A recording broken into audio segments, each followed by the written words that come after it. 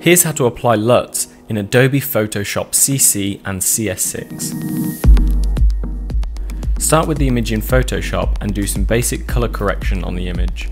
I'm going to use a curves adjustment layer just to correct the image and warm it up a little bit, ready to apply the LUT. You should be correcting all of your images before applying the LUTs.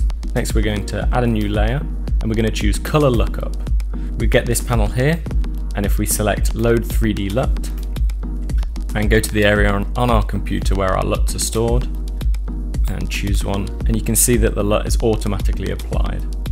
And you can see the difference by toggling this layer on and off. Now if at any point if we wanted to change that LUT, we could select that layer and go back into Load 3D LUT profile. Choose a different LUT and click Load, and it's going to load a new profile for us.